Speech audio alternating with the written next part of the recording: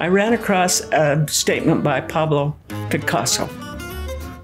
And he says, "If it's perfect, it's not mine." And I hooked onto that, and I've used that as my theme ever since. If my work looks like it's perfect, but still you have an idea it's someplace that you're familiar with, then I feel like I've been successful. When I work on a piece and I'm finally happy with it, and I put part of my soul into it, and somebody buys it, for a little while, they took a little bit of my soul, but you know, if they really like it, they'll have a piece of my soul in their house. And that's part of why I do this, is because I want to give somebody something that I've done. And when they appreciate it and keep hanging it up on their wall, my word, what a compliment.